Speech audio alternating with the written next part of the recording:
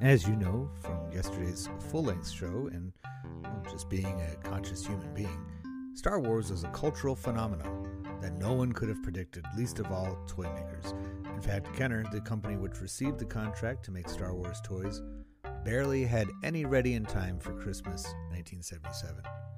Bernie, my first guest at the Loaded Question Brewery live podcasting event held in September, was glad to talk about his personal connection to Star Wars toys and Luke Skywalker's speeder. Take a listen.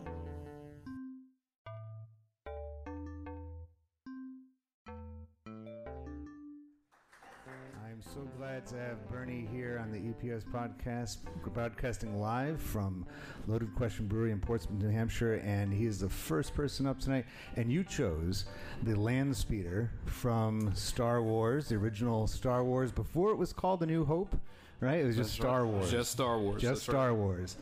And what brought your eye to that?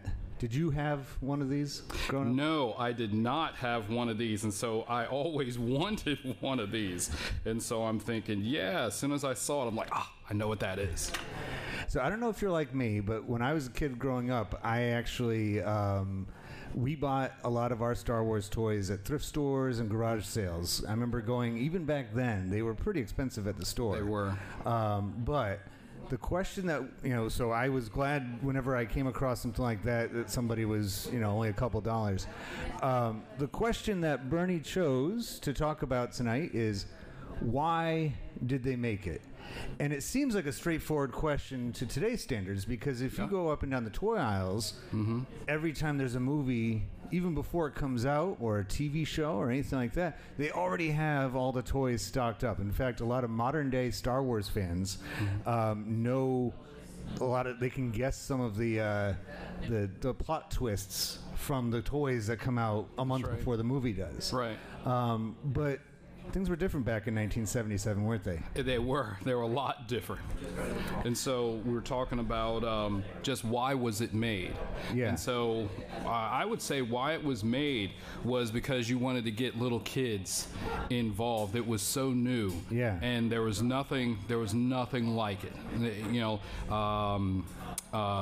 2001: A Space Odyssey came out, and there was a few other things, but there was nothing quite like Star Wars. And I can remember seeing it as a kid, right, and standing in line and everything, and just it just captured my imagination. So I believe why they made it was, okay, we've got these little kids, right, or they got their parents or whatever, and they, it was a phenomenon. And so now it's, I want to do this. I want to be Luke Skywalker. I want to be Han Solo or something like that. And I would say that a lot of kids like myself that grew up in the mid 70s, this is key to some of the things that they would go on to do later on in life. And so it just would catapult them. I was going to say, have you seen some of the newer Disney Star Wars movies, like The Force Awakens and everything? I gotta say, some of it almost looks like, because I know J.J. Abrams is of that generation. He saw the movies as a kid, and a lot of the way that those movies pan out almost looks like they're playing with the toys, and like I remember reading about when they were making The Force Awakens, how they had, by that point, computer graphics, and he was like, let's put another TIE fighter up there, let's put another just being able to kind of living out the child fantasy of being able to just make your own story as you go along with Star Wars. And that's what this toy was all about, right? Exactly. But I don't see very many toys like this being made in today's world, I think, and that might be some pop culture right there, where at this time kids were playing outside, or you didn't have the electronics or things like that. You didn't have computer games, so you had you had to do things manually and use your imagination, whereas now you can put on a Oculus goggles and it puts you in the everything's seat done for you of one of these. And so I think toy making to some degree has gone away, and it's been replaced by the video game. And almost every toy comes with some kind of internet relationship.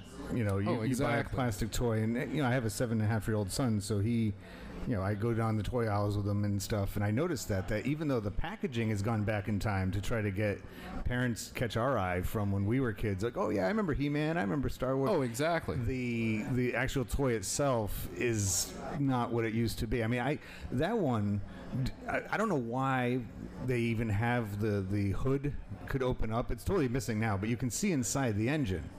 And it's like, I was thinking about that on the way here. I'm like, there's no way that anybody was, it didn't actually work. It wasn't a real land speeder, so I don't know why they needed to have that, but I think that matches up with the kinds of play that kids did in the 70s. I think I they want to see how things work, they take things apart, put it back together exactly. again. I agree with that, because if you look at stores, there used to be rows and rows of model airplanes, model rockets, model cars, things like that, and you could put a engine together.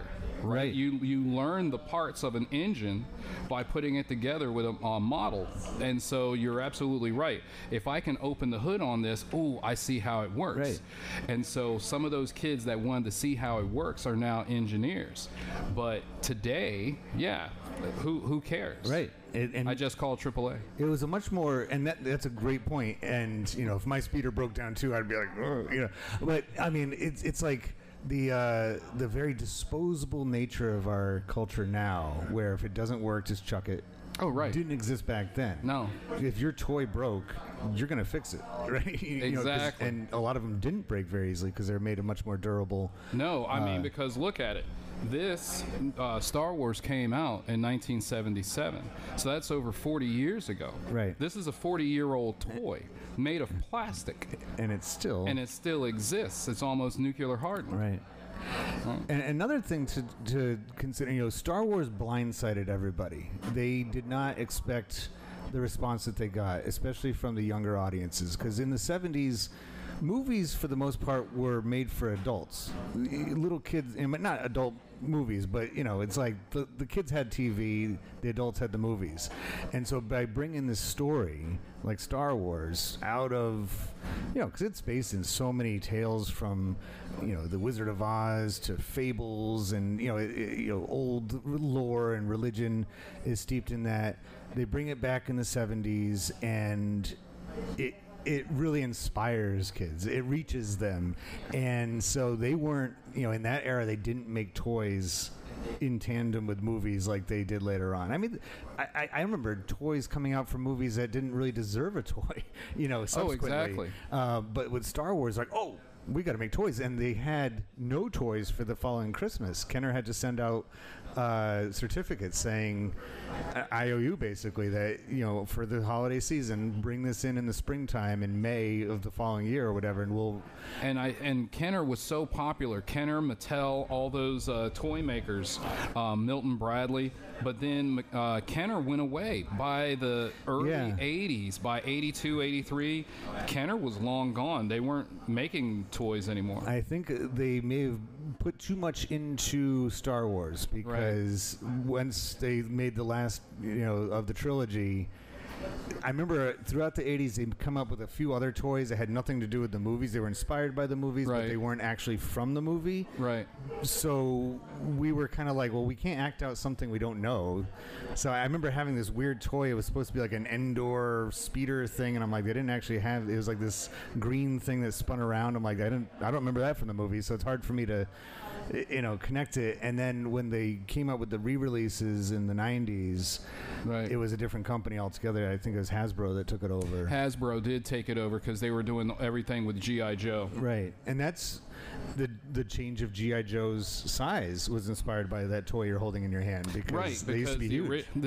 G.I. Joes were like 6-7 feet, and then when they were made smaller with this, it's like, okay, that's the way we're going to go. Right. And so we have to match up. So, it's just that easy to talk about artifacts from the past that you would normally overlook. Right. And look at that. We got a 10-minute long conversation out of it. How about that? And I thank you so much for joining me on the EPS Podcast Live.